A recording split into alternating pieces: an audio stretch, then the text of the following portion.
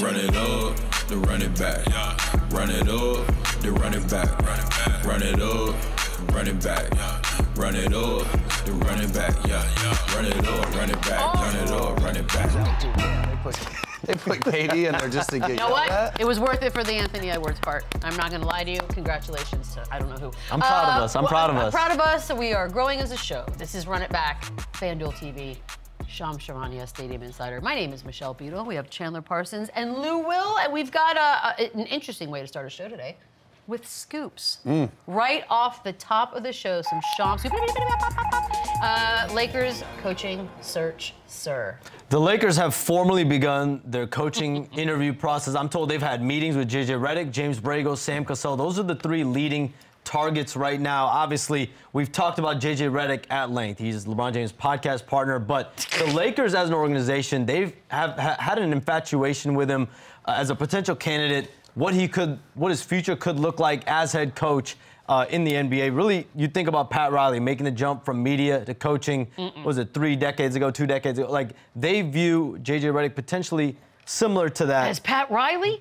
This has been perceived, say that again, obviously, as a LeBron James hire, but in talking to people around the Lakers, around the locker room, it should be more of an Anthony Davis hire. That's someone who, obviously, at 31 years old, he's in the prime of his career. He's someone that's going to have a runway here as a Laker longer than LeBron James. And so how do they handle the coaching hire? How do they decide, you know, do we take Anthony Davis' input? Where does that stand? I am told, this is interesting, Anthony Davis and James Borrego have developed a recent rapport. They kind of had a little bit of time in New Orleans in the summer when AD was drafted with the Pelicans in 2012.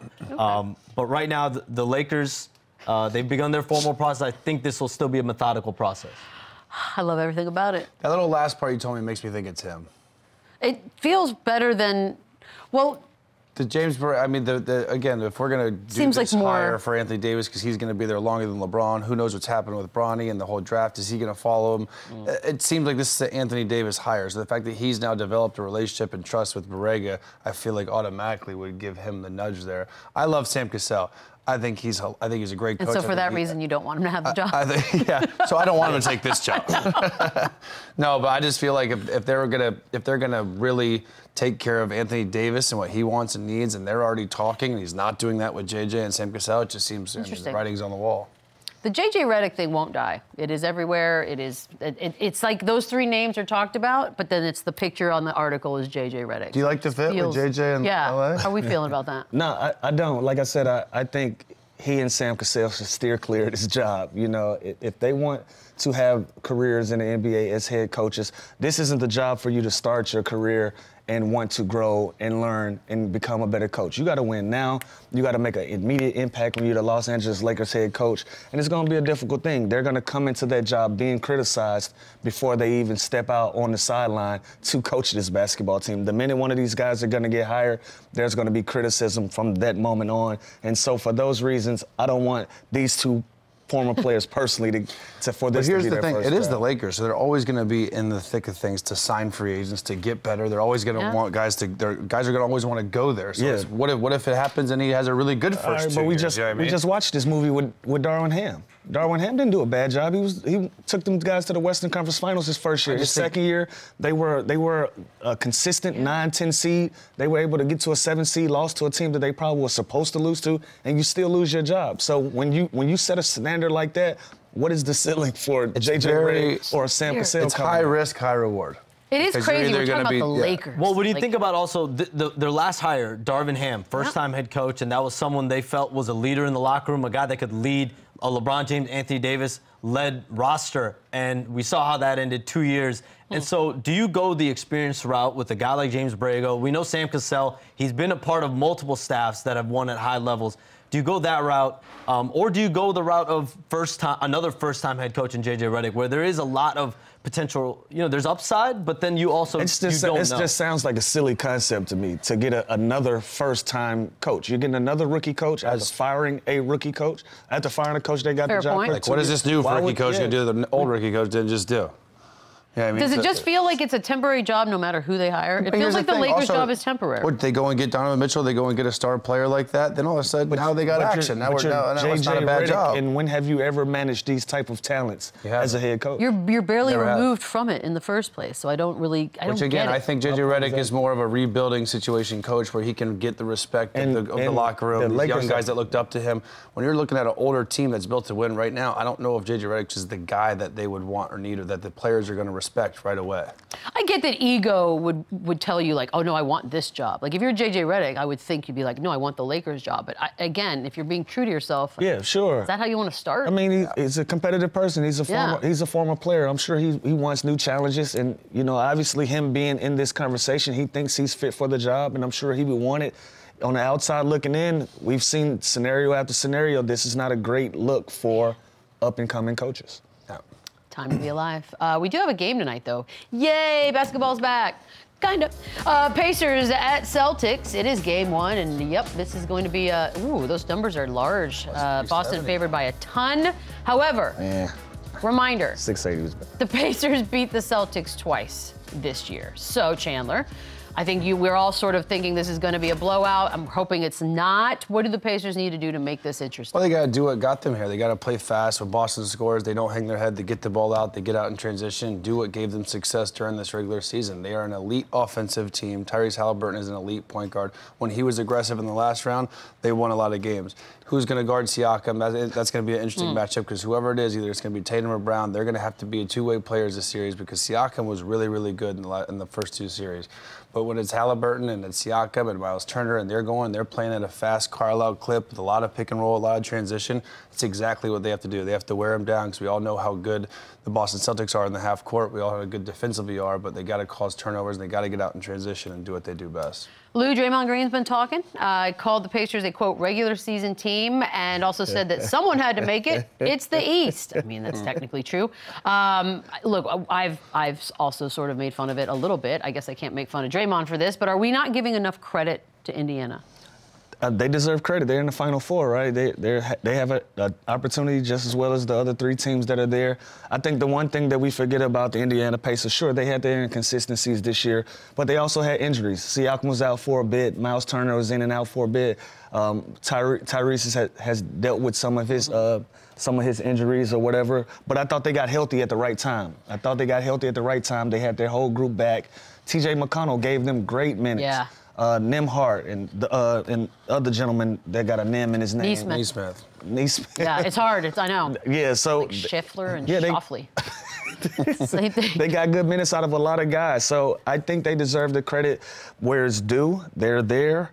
But Draymond, you know, he's going to say some colorful things on his podcast, I'm sure, to get people going. But they deserve a lot more credit than that. Half the battle is being healthy and having some luck. And the Indiana Pacers have been fortunate up to this point of them being healthy. They're also still losing. They lost Benedict Mathurin, who is arguably their second best player before they made the Siakam trade. So they also had a little bit of adversity. And you can't discredit them just because Philly had injuries. And Milwaukee, they still handled their business. They still beat the Milwaukee Bucks. They still just advanced last round. So they went into Madison Square Garden and won Game 7. So you can't discredit them. Now when you're looking at the Celtics matchup, it's a whole nother monster. And I look at the Tyrese Halliburton, Drew Holiday matchup. If Hallie wants to separate himself from all these other younger guards that we're talking about, the Maxies, the SGAs, the Brunson, go do it on the biggest stage in the NBA playoffs right now in the Eastern Conference Finals against arguably the best point guard defender in Drew Holiday. So this is a huge matchup for him. I hope he's super aggressive, and I think he will be. It is interesting because any article, any sort of betting, anything at all, Halliburton's left out. They're taking like the star from each other team. And he's the only one still playing. And I know. And he's an Olympian, right? Yeah. So yeah, we'll see. We'll see. But on the Celtics side of things, Kristaps Porzingis, we haven't seen him on a court in quite some time. His availability for this series looks like what? There's still no clarity. This is still a week-to-week injury. It was a non-contact calf strain. It's similar to how Giannis strained his, and so he's doing more and more on the court from what I'm told. They're still evaluating it week to week, but a lot of it will depend on how the tenor of the series goes, right? Like if they go up 2-0, 3-0, in this situation where the Celtics can make sure they need him in the finals. They need to make sure he's right when it matters most, especially an injury like that where you could be averse to either re-injuring it or having even more of a catastrophic injury. So that's my question then. Do you need him, if you're Boston, to win this series? Or can you sort of play it a little bit to where maybe rest him and keep him for the finals? I think they're good enough to beat the Pacers without him, but for them to win the finals, for them to go and beat Dallas or Minnesota, I think they need to be fully healthy. And they're good enough. They're going to have to get production from Horford, Cornette, Sam Hauser. They're going to really need his shooting in this series because it's just the pace Indiana plays. They're going to want to go back and forth a little bit. So missing your stretch big man, your pick and pop guy, your mismatch guy off the block post up will hurt a little bit, but I do think they have enough with Tatum, with Brown, with Drew Holiday, with these guys to still get this series done. Yeah, I think they have enough, but I'm also on the other side of it where he's got to get some minutes before, the predicted finals run, right? He got to go out there and get 10, 15 minutes, start getting his footing and getting his rhythm back because you throw a guy out there in the finals for somebody who's never been there, that's a lot of pressure on them and expect them to have high-level productions, So I wouldn't be surprised to see him in this series at some point, but it's going to be much needed. Can I say this about this series? It's all the pressure's on Boston. All season long, we've been talking about Boston winning a championship. Yeah. There is zero pressure, zero expectations. The Pacers have already blown everything. It's their championship to lose. This is theirs. Yeah. Everyone talks about it. So the Indiana Pacers, they're going to go out there. They're going to play even more free, even faster. No such thing as a bad shot. So I honestly, if they're going to win a game, I like them sneaking game one tonight with plus. There it is right there. Plus, that's to win the East. Plus 700. Yeah, it could happen. You know what? I say it goes 6. Series goes 6. That's my prediction. I mean, it could be a sweep. It's just so unpredictable just how they play. But yeah, I mean, there's not just going to be a cakewalk like people think. Yeah, plus 370. There you go. Put your money. That's just for. You going to parlay that, or are you going to make like one big bet? I don't like that just for the game. What? Why? I thought what's the plus 700 to win the series? No, that was to win. Yeah, to come out of the East. Yeah, it's tough. $1,000 bet is out. Okay, well. I thought that was for game one. I'm not touching it. Just like that. Yeah. What are you looking at in this series, Shams? One big thing. Well, Boston has all the expectation as far as it's a championship buster season. Jason Tatum, Jaylen Brown, that's the only thing they haven't done. They've been to conference finals before. They've been in the NBA finals a couple years ago when they lost against the Warriors in 6 games. So they know what's at stake, and I think they're going to come ready for the task here. Yeah, now I kind of want. Now you're sort of convincing me to go in on this one. Am I thinking Pacers right now? What's happening? Mavericks, Timberwolves, of course. That would be what we get out west. And just a reminder, the Mavs got here. They sent home the #1 seed in Thunder in 6, while the T-Wolves, no big deal, just knocked off the defending champs in 7. Luka or Ant? One of those two dudes will be playing in the finals. It's amazing, Chandler. How great is this for the NBA? It's great. Just the fact that these two guys are in it, and there's so many budding young stars, and these two are the two that everyone are looking at now. One of them are going to the NBA Finals to really separate themselves, to play on the biggest stage and compete for an NBA championship. So it's awesome that we're going to get one of them. And this is a tale of two teams. This is a great defensive team against an offensive juggernaut. And defense wins championships. We'll see how true that holds up, because Minnesota, they've proven they could do both. They have scores. They all know their roles. They can defend. They present a lot of mismatches in this series with just the cross matching with Jaden McDaniels is a great defender, Anthony Edwards being a two-way guy, and really the two threats obviously of the Dallas are Kyrie Irving and Luka Doncic. So can PJ Washington stay hot? Can they get production still can they get something from Tim Hardaway? Is he going to play more minutes? Jaden Hardy, Josh Green, are one of those guys going to step up and kind of have a big series? Are they going to get a lot of action from the bigs and the Robs? So there's a lot of questions from Dallas that Minnesota can defend so well that we know what we're going to get from them. We don't know what we're going to get from those other guys in Dallas. Why is Lou laughing? Let me ask you a question. Uh-oh. So Ant-Man and Luka being in the Western Conference Finals, is that the best case scenario for the NBA? Sure. I mean, yeah, they're two of the best players. Yeah. Fine. You didn't like how I danced around the question? Yeah, he's a politician up here. But even if the Thunder win, it'd be awesome to see SGA in the finals. He's also a young star. So yeah, it's awesome. I think they're not going to guard each other. I think Luka McDaniels is the matchup. Ant-Man said publicly he's guarding Kyrie. Yeah. Do you love that? No. Oh, okay. Why? I don't love it. I love the confidence. But I do love the confidence. Yeah. I think Luka's going to guard Mike Conley. I'll tell you that. And I think he's going to not be able to. He's going to not do both. I know that. It's a fact. That's not a great matchup for him either. There you go. I'm just saying. Listen, I like the confidence. Anthony Edwards I've said this all season long. This dude is my favorite player. I find him wildly amusing. He can do no wrong in my book. So I look forward. This is a series. This is the one that we're looking forward to. I know. You know what I mean? Draymond was right. I love him being ready to take the challenge. But if I'm Chris Finch, I want him to guard somebody where he can save a little energy and have his legs on the offensive end. Oh, so then who has to get Kyrie then? I have the matchups right here that I think I'm predicting. Oh, right? okay. I think it's gonna be Luka and McDaniels. Sure. Kyrie and Conley. Okay. Which is tough for Conley, but he might not guard him. Derek Jones is going to guard Anthony Edwards. He's going to give a little more length. And then obviously Towns and PJ and Gafford and Gobert. Those are, I think, the opening matchups will be. That's what okay. I don't. They can throw a couple bodies at. Yeah, they've got options. I feel like they can throw PJ Washington. They can throw obviously Derek Jones Jr. I'd be surprised if Luka Doncic plays a little bit on him. You know, he's got a big build. I think he can at least physically match up with Anthony Edwards. I don't know. I mean, they switch everything. And they're going to switch everything, especially with Gobert in the game, because he's not a threat to to get a switch and to post up. So that's a win for Dallas if they get Luka on Gobert and they're throwing the ball in the post to Gobert. Like that's what they want. So they're going to switch everything. So everybody's going to be guarding everybody. I just think that is the matchup. Game on the line. That's who's going to guard each other. That is Chandler's matchup. Shams, what are you looking for? I just think these teams match up really, really well. I mean, you think about they have Anthony Edwards you can put on Kyrie Irving. You have Jaden McDaniels on Luka Doncic. And then from there, it's like, I think they've got the big men. When you think about Karl Anthony Towns, Rudy Gobert. Obviously, we know Dallas now has Gafford, Lively. They've got different bodies you can throw in the front court as well. So I think overall these two teams match up well. It's going to depend if the shot making of Dallas, when you have Luka and Kyrie, can that supersede the defense that we know Minnesota is going to bring? There was a moment the other night, we didn't play for you yesterday, we were saving it for today. It was Karl Anthony Towns and Ant Edwards. It's like their comedy routine. They take it on the road. They had an answer to a question about needing to lose big. Shout out Vincent Goodwill. Here it is. This is for either one of you guys. And usually in NBA history, it says you have to lose and lose big before you win.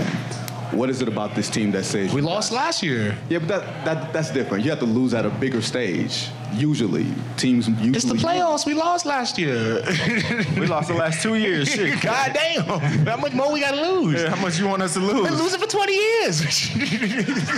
I mean, that's just the truth, dog. God damn. God damn. Sounds like Chris Tugger. From Rush Hour. Thank you. I can't Is that not who that is? From Rush Hour. Is that him doing an impersonation, or is that his voice getting real high? I think that's how he normally sounds. He got two voices. He does, like Tyrese Halliburton. He does. He got two voices. What's up with the two voices? Yeah, I don't know. But it is funny. He forgot to turn his TV voice on. TV voice is needed there. All right, fine. Who has more to lose? This is an interesting one. They're both young. Feels like equal, but... Yeah. It's going to be the Mavs. Okay. Why? You got Kyrie Irving, you got Luka Doncic. Those guys are considered veterans. They're considered superstars at this point. I think Anthony Edwards is emerging as a superstar. Karl Anthony Towns is emerging as a superstar. The other two guys on the other side are already solidified. They already have reputations. They already have a standard that they have to live up to when it comes to their fan base and people that look up to them. So I think the pressure, even though they're the lower seed in this one, I think the pressure is on the Mavericks, and I think it's theirs to lose. That's fair, and it's crazy just to think from 1 year to the next. Rudy Gobert trade last year, how everyone was just rolling it through the yesterday, mud. it feels the like. dirt, worst. There's multiple people, including myself, said this could go as the worst trade of all time. Of all time. They're in the conference finals, so I don't I think, was one of them. Yeah, I think everyone was. I don't know anyone who said it wasn't. And on the flip side, think about when Kyrie got to the Mavs last year, how much they struggled, how they were bad. Mark got fined $1 million for trying to lose just to get this draft pick. And now they're in this. So these two teams, they went through some shit to get here. So they're both in fantastic spots. They both have awesome coaches. The Mavs have a lot of good things happening with new ownership and stuff like that. So again, why are you dancing today, man? Doing a lot of dancing. I don't think either of them. I think if they whoever loses, I don't think it's like, damn, what It's a not waste. like Boston. It's not like Boston with championship are expected. No, we didn't. We expected the Clippers, the Suns, the Nuggets. We didn't expect either of these two teams. But we're here now, and Dallas has been your team this entire I would time. like to obviously see Dallas win, but I don't think that. I want you to stand on business and say Stand on business, Dallas. Chandler. I don't think they have more to lose. I don't. I think I would love them to win. I think they are going to win. I just don't. I don't think it's a bad season if Dallas loses this. It's just say it, Sean. I would say Kyrie Irving, obviously, he's a veteran. I mean, when you think about star players, Anthony Edwards, Karl-Anthony Towns, I think those guys have probably a little bit more of a runway. I think Kyrie Irving, he wants to win. He wants to win now. We are not picking on you, Chandler. Oh, it's okay. He don't care. I mean, we are, but well, here's a good one because now you get to pick. Lou, you're first. Of all the players remaining in these here playoffs, is there one guy in particular that you'd really love to see get his ring? Jason Tatum. Really? I say Jason Tatum because we started this season as the Boston Celtics being a contender for the championship ring. We had them in this conversation this entire season. The other three teams that are left, they weren't in this conversation, but the Boston Celtics were. So them to manifest, do the work, do what's necessary to put themselves in that position, I like it for Boston. I like it for Jason Tatum and Jaylen Brown. See what I got here? Besides Dallas and Luka, I'd love to see Tatum. I think all the expectations, they've been so dominant for so long and they haven't won the big game. And think about it, we talk about this new wave of NBA players, SGA, and the John Murray. We never talk about Tatum for some reason. He's been so good. And like, in fairness, I think it's personality driven as well. That's fine, but the expectations for him have been championship or bust for so long because they're that good, because he's that good. So I'd love to see him get over the hump. I think he's going to get there. He's going to be in the dogfight in the finals, but I'd love to see them finally get over that hump and get one.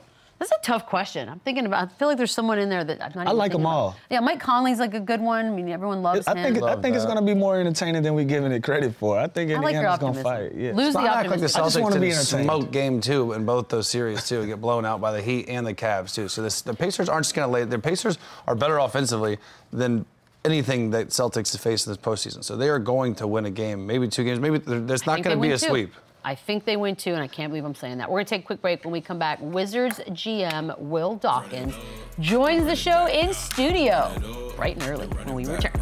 Run it up, run it back, run it up, run it back, run it up.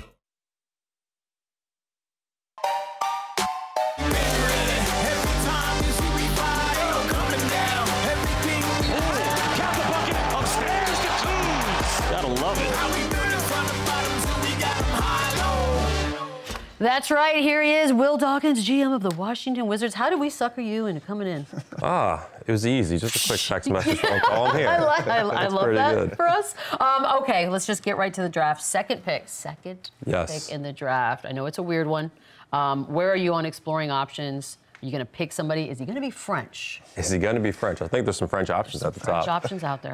We're excited to have the second pick. Yeah. It's something for us that we know we're going to get a talented player, no matter where you're at, that high up in the draft. I know people have said some things about this draft, but we're actually excited about it. They have said, it's like you don't agree with the I don't really buy into draft that. assessment? Yeah, I think there's less instant gratification in this draft. Like, you won't see players in year one, year two make that huge jump and impact on the league. When you look back 2, 3, 4, 5 years down the line, I think you'll see some pretty high-level players that are impacting the playoffs like we're seeing now.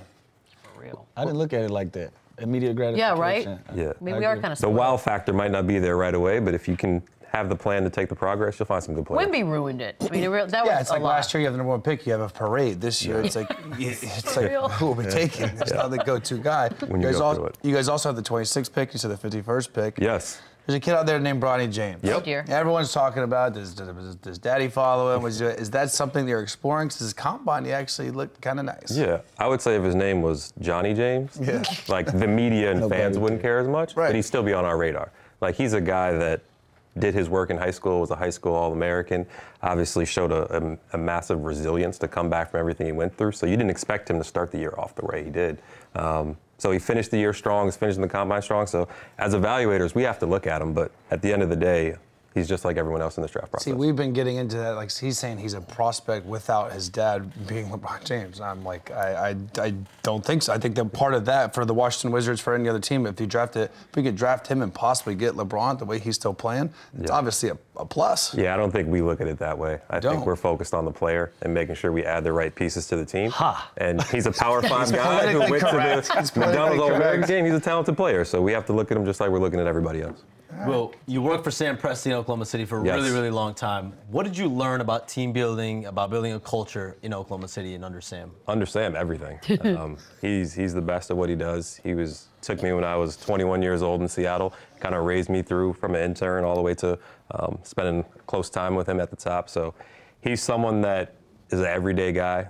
He really believes in people, and he makes sure that he puts the pieces in order that makes sense. Not for everybody, but for them and what works in Oklahoma City, and has a lot of patience and treats people well. So I'm very fortunate that he raised me the way that he did. So when you think about it, obviously there have been multiple plans to rebuild and turn that Oklahoma City team into a championship contender multiple times. How do you got this guy to finally come? We thought we were going to get it done one of those years. I would love it didn't to. work out. I would have loved to. You know, he's big on cities. Okay. I went to Memphis, though. He needs money. There it is. I would do just fine in Oklahoma City. Obviously, for you guys, how far do you feel you guys are away from contending? Is there a year-to-year plan, 3-year plan? Like, how do you view you guys? Yeah, I know this. We won't skip steps. We're not going to put a timeline on it. When Michael Winger and I first came in, almost a year ago now, and met with Mr. Leonsis, we talked about kind of what it would take. And he granted us the ability to do what we thought was best. When you look at kind of how long rebuilds take, we're kind of in year 1 this year. But we have a lot of players that we have confidence in that could be there moving forward, and we have a lot of picks and a lot of assets and things we can do. So we're in a good city in Washington, D.C. Yeah. Absolutely. We're building it up the right way, and we won't rush that. Is there a department for slogans? For example, trust the process. Who's in charge of coming up with that? We're hiring for that. Okay. If you know anyone, let me know. I feel like that's a good young position for somebody to have in the building. If you have any names, shoot it to me. I'm not creative. Shams is not creative. I don't know, and no one up here is creative. Why you hating on me? Because I know you're not creative. Would you say Shams is creative? Thank you. Okay. Silence. Silence tells you everything you need to know there. So proud of we you. We had Bilal Coulibaly on, I think last week actually, and the rumor is he's the only untouchable. Is that true? First off, you guys tried to trick my guy on the show. Yeah, we did. That was my bad. Nice you know what? He was good. He was good. He caught it, so I give him a lot of credit it. for that. I would say we have a talented group, guys that have gotten better this year. We're going to continue to be opportunistic and look at everything that comes our way. If you saw us in the draft last year, I think we traded 2 or 3 times, I think it was. So we like our crew. We're going to continue adding to that crew. That's the plan. So, Will, you started off as an intern, I believe, in Oklahoma City. You worked pretty much every job you can work in the front office in Oklahoma City, and now you're the general manager of an NBA team. It's awesome. Running day-to-day.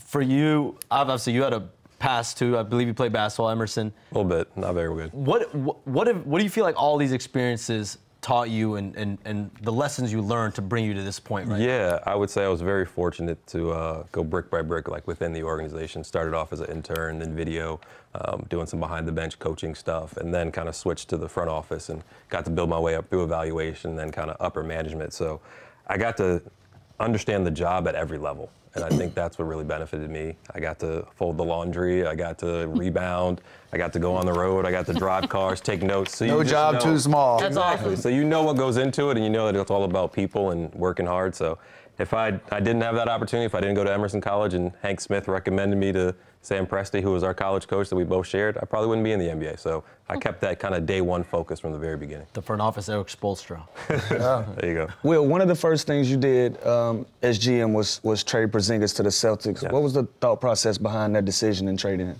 Yeah, so when we walked in, I probably had the press conference on June 10th. As you know, the draft is right there. And 3 of our better players at the time we had to make decisions on. Kyle Kuzma, Porzingis were potential free agents, had options, and then with Bradley Beal. So what we wanted to do was make sure that we sat down with the players, sat down with their reps, and made sure we did what was best for them. We tried to find a deal that worked for the other team and us. And with KP, as you guys were talking about earlier on the segment, like he's a big piece for them. So we wanted to make sure we allowed him to go in a position that was best for him, that allowed us to go on the track we want to go to. See, when you make a trade like that, though, for KP, are you thinking in the back of your head, I'm making a really good team even better that I'm going to have to go through, or you don't even look at it like that? You can't look at that. You got to look around at the options and find out what's best for you in return. And we like to do good deals that feel good for both teams, and I think both teams felt good about that one. Yeah, you mentioned Bradley Beal because then you guys sent him to the Suns, but he had the whole no trade thing, which was huge and probably very difficult for guys in your position. So how does that even start? What does it look like the process-wise? And are there other teams that he was like, absolutely not? Yeah, I wouldn't say it was a complication for us. Okay. I would say once we got there, Brad's great, as you guys know. Got an opportunity to sit down and find out what was important to him. And when we sat down with Brad and had a conversation with his representation, it was pretty clear the direction we wanted to go and the direction he wanted to go. And Brad loves DC, was great for everybody there. But at this time in his career, he probably didn't make sense for where we wanted to take the team. So we looked around, found a spot, and I think he found a good spot in Phoenix, and it's going to be good moving forward. Are you shocked they didn't go further? You don't have to answer that. We are. We are shocked by that. What happened? Again, instant gratification doesn't work year one all the time. It really doesn't. You stick with it. I think you saw it in the teams that are playing in the playoffs right now in the Western Conference. Like, things take time. By the way, how about this? 37 years old, you get this job, and you have 3 big-ass decisions to make. And the draft. Your first 2 weeks on job. Yeah, and you got the draft right around the corner. Yeah.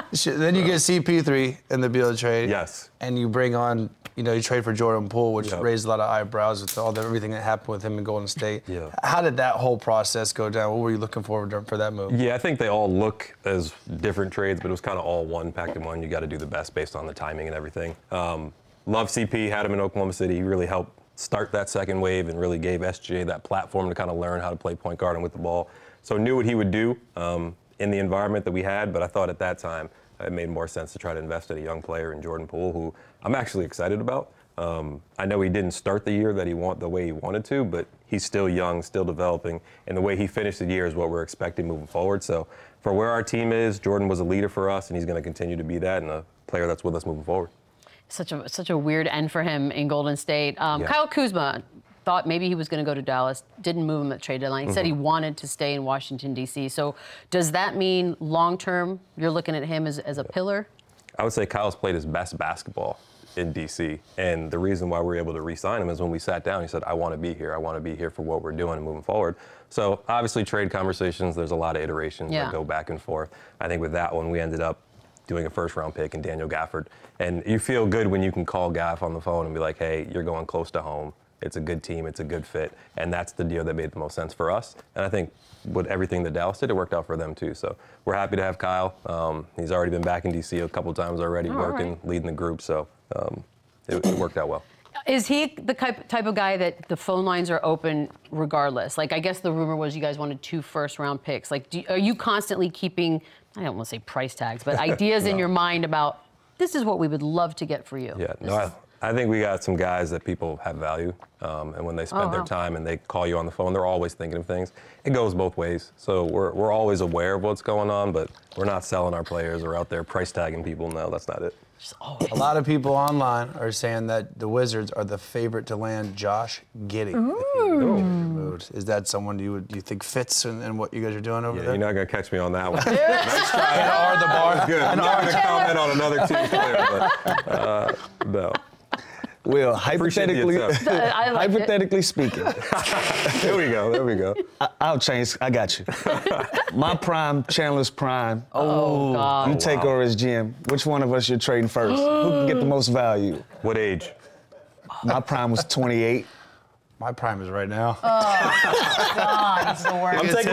I'm taking the humility the guy can deal with in the locker room every day. I'm going with Lou. Yeah. You're staying. Chandler's on his way out. I need the humility in the room. I can respect that. Can you? Respect that. Yeah, no hard feelings here. Ship him to Memphis. He loves Memphis, by the way. Do you get an off season? Like, what do you do? Do you go on a vacation? Someone asked me that question the other day, and I was like, my neighbor actually.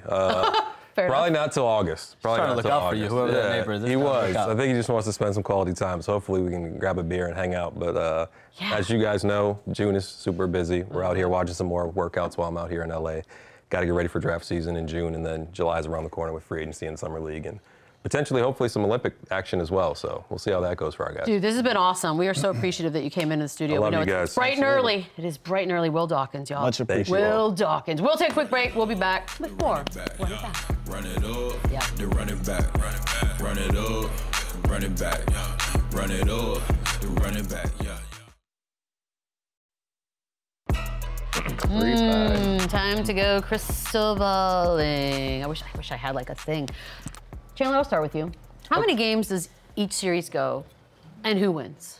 Both series? Yeah, let's do West first. Okay, the West first. Yeah. I got Mavs at Wolves going 6. Okay.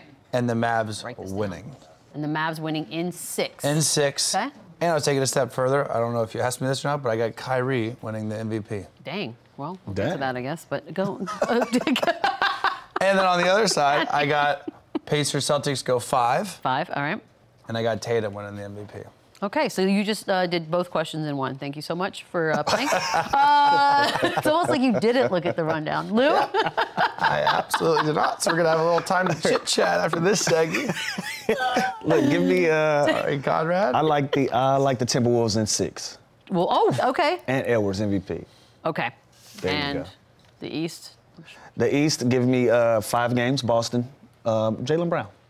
Ooh, you know what? Make it That's the thing, because playoff ATL pride Tatum right could there. happen. Yeah. I'm going to all ATL team.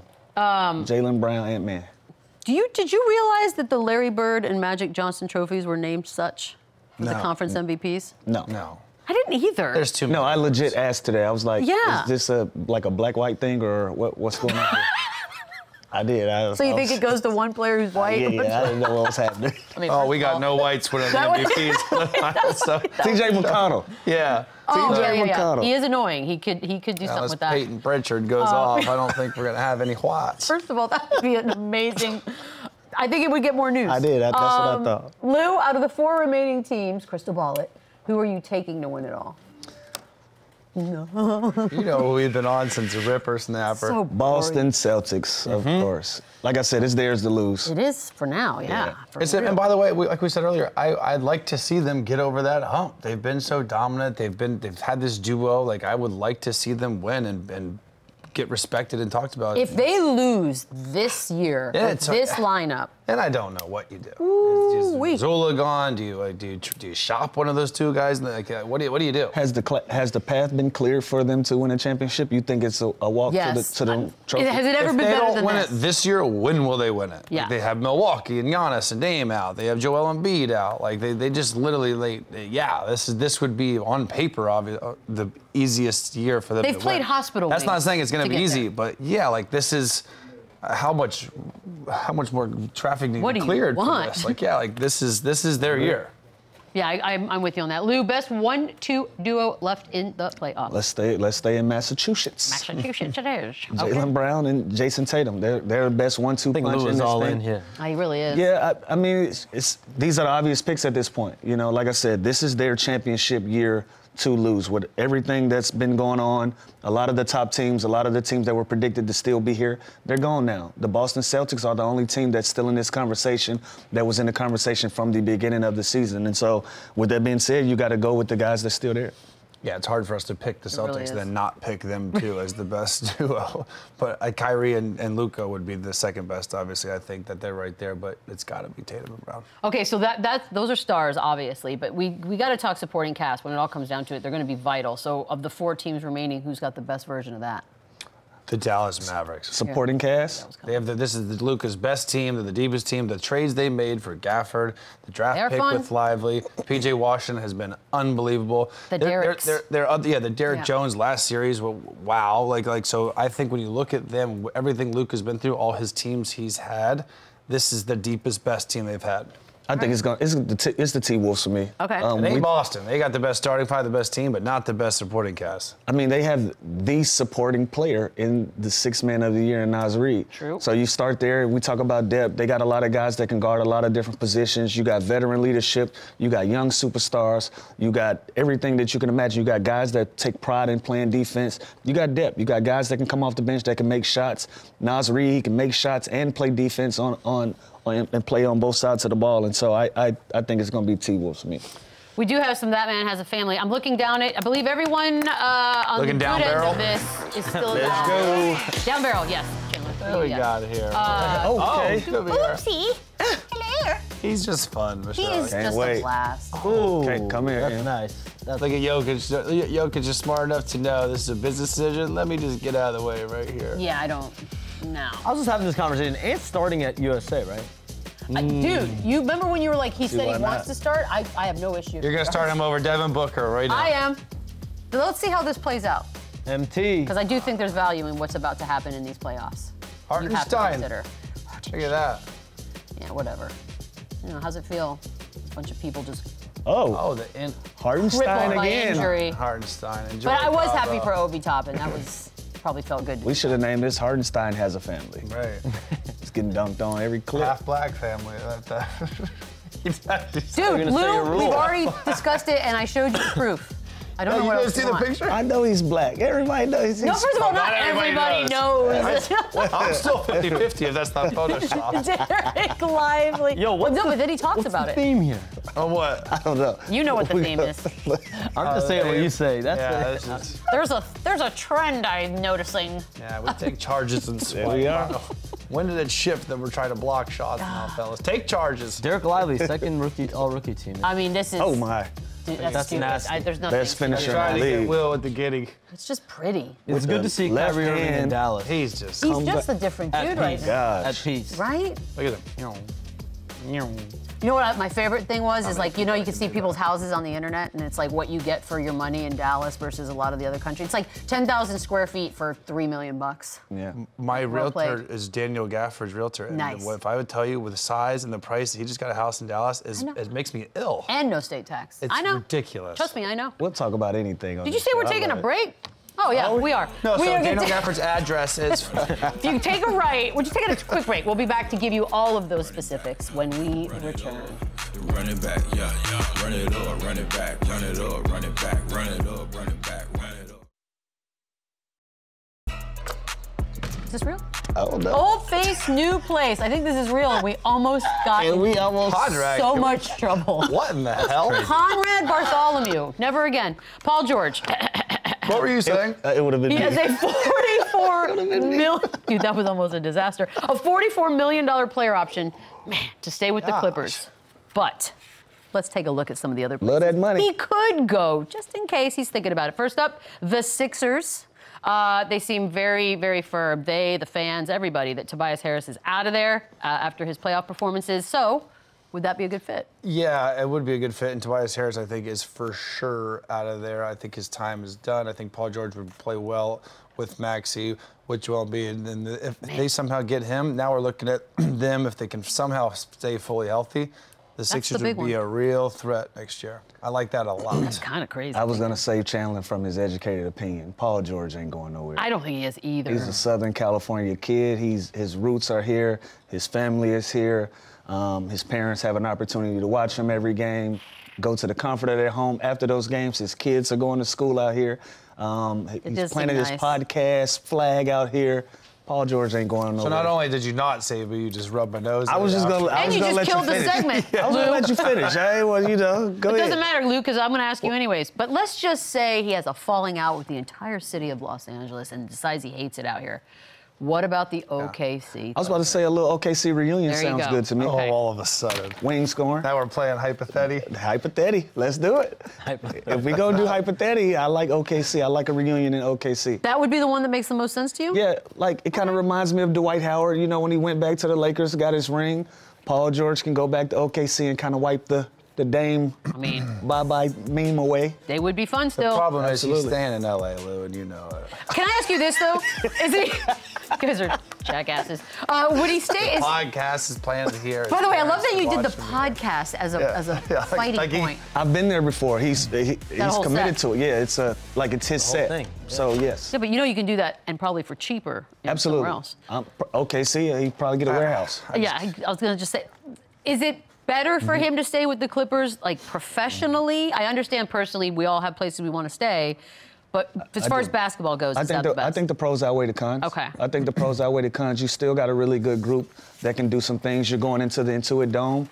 The fan base is excited about having their own home. You have an opportunity to continue your legacy as a Los Angeles Clipper.